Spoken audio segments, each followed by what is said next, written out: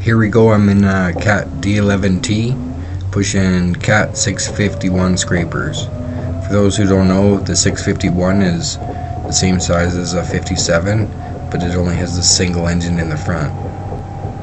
This D11 brand new is roughly $2 million.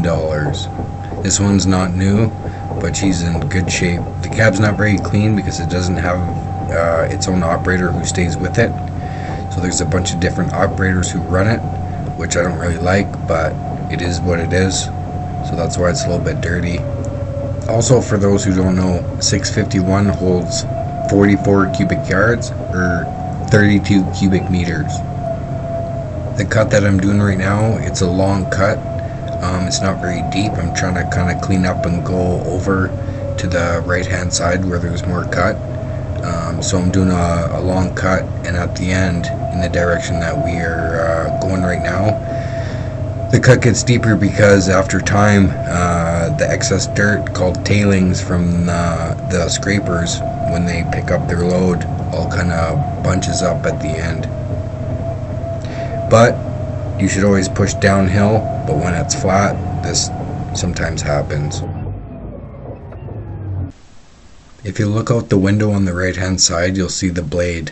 It's shaped kind of funny. It's not a normal blade for pushing dirt. In fact, it's not made for pushing dirt at all. It works a lot different than a dirt blade. On the top of this blade, it has a bunch of springs. What those springs do is lessen impact when you tag up with the rear of the scraper. Also on this blade, it has a special spot where you're supposed to push the buggy from. So the way that you kind of line up and get that spot, if you pull up to the rear of the scraper and put your edge right on the ground and begin to push and slowly lift up, you'll find that sweet spot right in the center of the blade. Now, pushing these things isn't just you lift your blade up and you push. As the scraper cuts or lifts his bowl up, it moves the back of the beaver tail. You have to compensate for that. A push cap paired with a scraper, they're made for doing short but deep cuts. Being pushed by a high-powered dozer like this, the scraper can sink his bowl and get a load really quick in a short distance. Versus a 657, they need a really long cut to self-load or push-pull and get a full load on.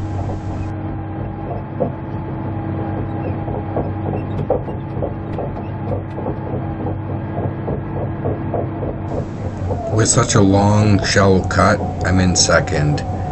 He doesn't have to cut very much, so there's less friction and it takes less power to actually push him through the dirt. So I'm going to go in second for a bit until we get up to the end, where I'm going to lift him up a bit and he's going to take a deeper cut. There we go. Now I'm in first. Let's get a load on this. Let's say you're in the push cat and you want to take a deep cut, but the guy in the scraper isn't putting his bowl down.